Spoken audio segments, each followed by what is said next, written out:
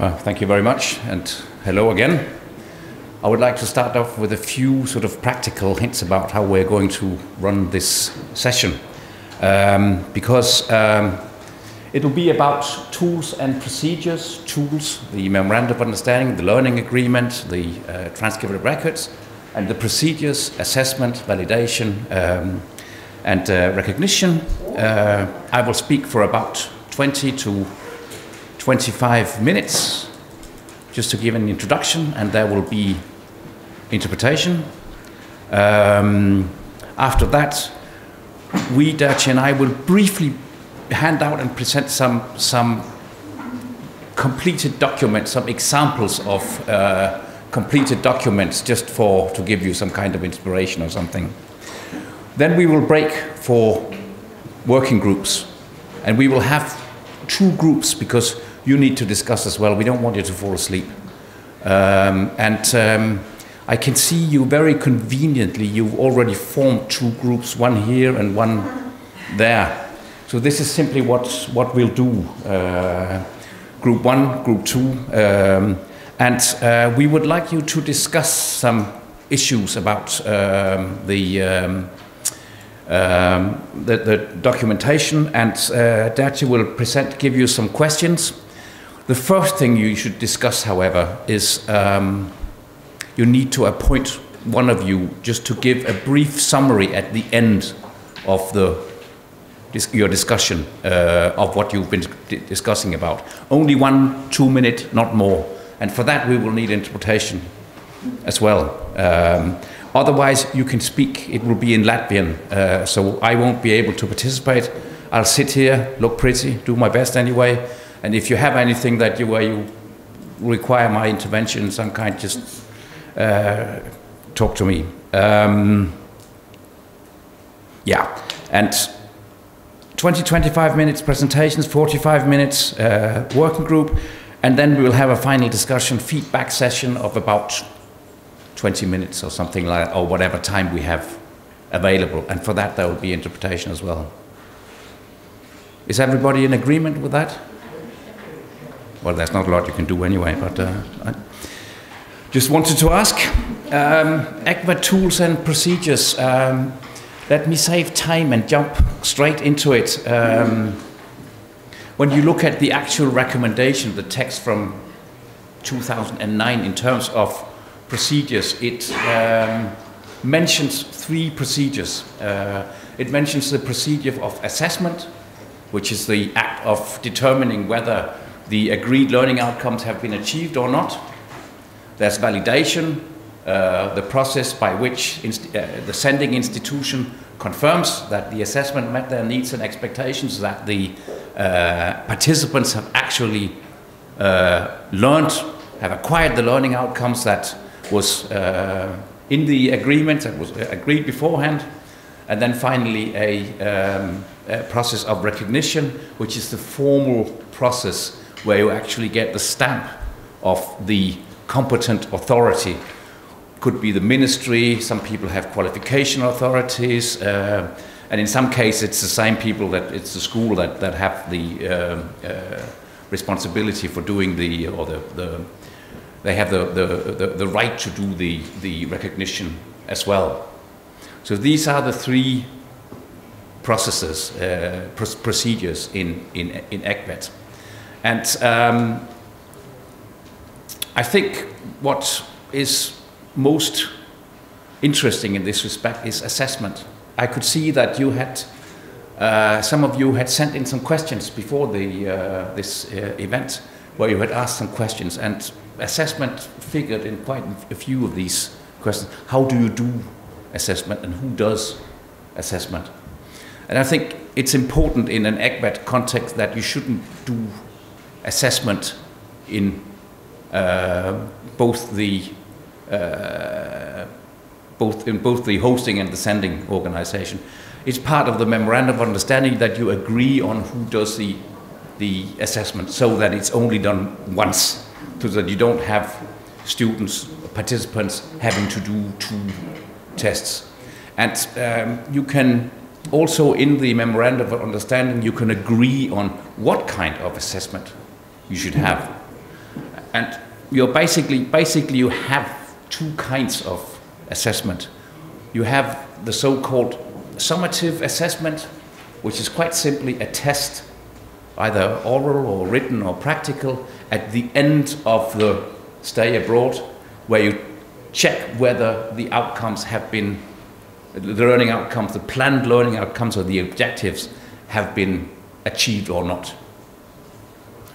Or you can have a so-called formative assessment, which is usually where somebody is following the participant during the stay, and at the end of the stay then confirms by his or her signature that the learning outcomes have been achieved. That's basically the two forms of assessment there are, and there's nothing in that prevents you from making a combination of the two. It's just sort of, if you like, an analytical distinction between the two types of tests. And I think most of the projects, at least from a Danish perspective, they are the ones that I deal with on a practical level.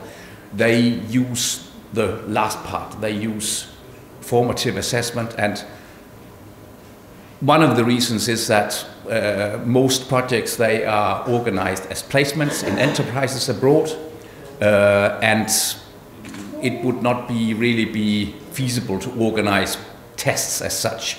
So they have somebody from the enterprise following the participant, who at the end of the stay will then confirm, yes, the learning objectives, the learning outcomes have been achieved, or they have not been achieved, or they have only been partially achieved, and then they issue the so-called transcript of records. And that then is used as a background for the validation and recognition procedures.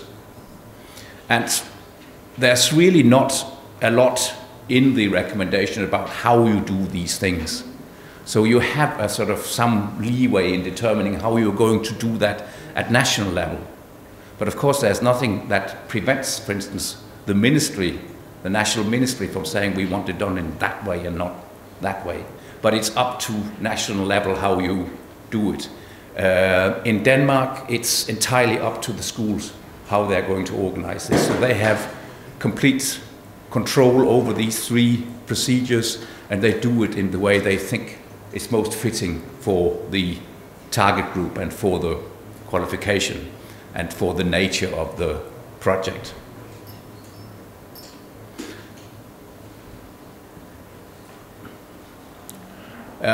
When you do these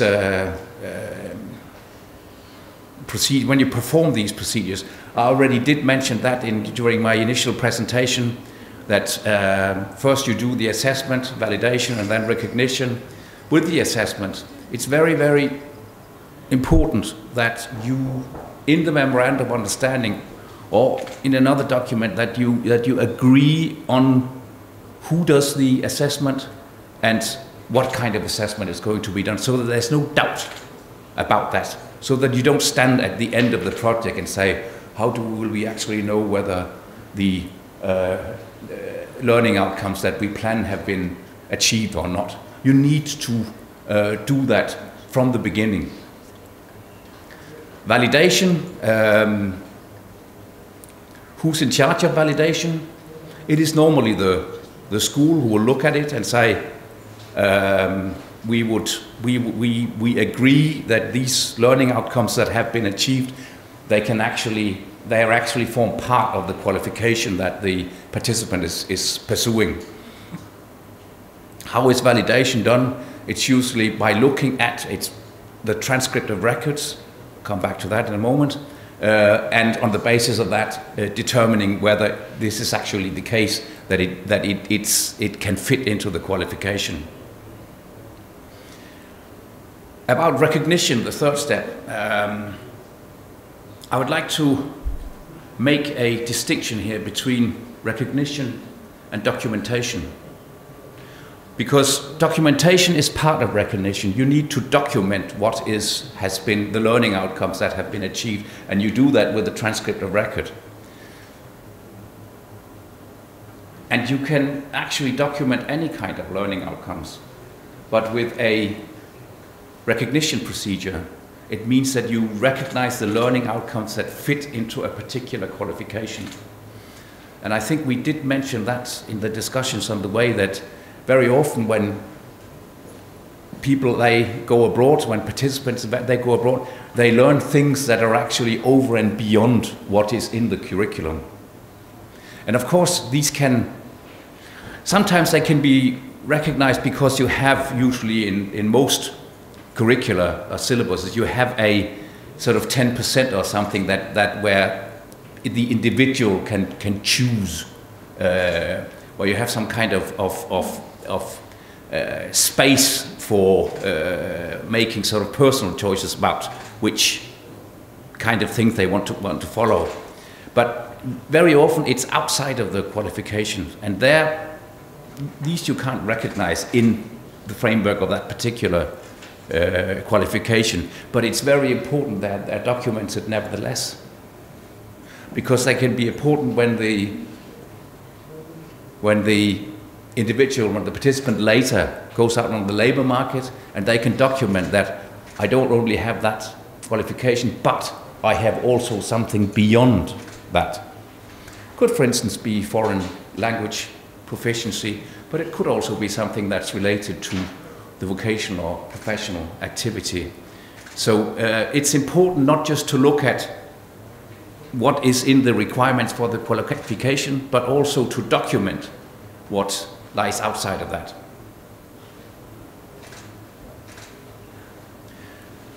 Then we come to the tools that are foreseen in the recommendation. There is the Memorandum of Understanding, which is between the partners of the project, where all the practical details are arranged. What is this about? When is it going to take place? Who is in charge of assessment? How is assessment done? And issues like that. And there is, at European level, and that also goes for the learning agreement, there is a European template, I'll come back to that in a moment, which you can use as some kind of, well, shopping list or something like, in the sense that this shows what other people they have put into their memorandum of understanding, and this is something that you need at least to reflect about when you fill in your memorandum of understanding. Then you have the learning agreement and the transcript of records or personal transcript. The memorandum of understanding, I already did mention that. It formalizes the commitment between the so-called competent bodies, the partners of the project, clarifies the role. It ensures that learning outcomes are documented, and you will have a template that's developed in a European context that you can use. And it looks like this. Most of you will probably know it already. It's available from the website of the ECVET toolkit, where you can find this, this memorandum of understanding. In a moment, you will be given a copy of one that has been filled in to see how this has been done in practice. Then you have the learning agreement, and the difference between the learning agreement and the memorandum of understanding is first and foremost that the learning agreement describes in detail what learning outcomes are to be achieved, and the learning agreement is individual to each participant in principle. Maybe you have a group they're all going to learn the same, in which case you can have the same formulation, or it may be that they are learning there at different stages in their trajectory through the program, so they will need different learning outcomes. So the learning outcome is always one that is individualized, and it's signed by the sending and the hosting organization and the learner. And it's very important, the learning agreement is something that should ensure that the learner also understands what this is about. Many, especially young people, they find it sometimes a bit difficult they were all excited about having to go abroad. They tend to forget that this is not just going abroad like holiday, it's something that's about acquiring some knowledge, skills and competences. And they need to be aware, they need to be told what these, and they need to understand what these are, because otherwise they can't really act in accordance, they can't follow the learning process. The learning agreement also supports tracking and follow-up. You can always refer to the learning agreement during the stay to see, are we moving in the right direction? And you can see afterwards, have these been achieved? Creates transparency and learner reassurance. And again, you have a template, a European template that has been developed, which you can take and use. And they are, again, it's available from the European, the ECVET Toolkit website, where you can find this. Then finally, the transcript of records. And I already did, I think, mention that even though the recommendation mentioned that an ECVET transcript of records should be developed, we did not really do that because it was decided to use the Europass for that particular purpose. So actually, most, if not all projects, when it comes to the transcript of record, they use Europass Mobility. And I suppose you're all familiar with the Europass Mobility. Otherwise, it looks like this. You can see that it has a different logo than ECVET, because it's not developed in an ECVET context, it's developed in the Europass context. And the difference between the two is that Europass is about mobility in general, whereas ECVET is specifically about vocational education and training. But we use that in order to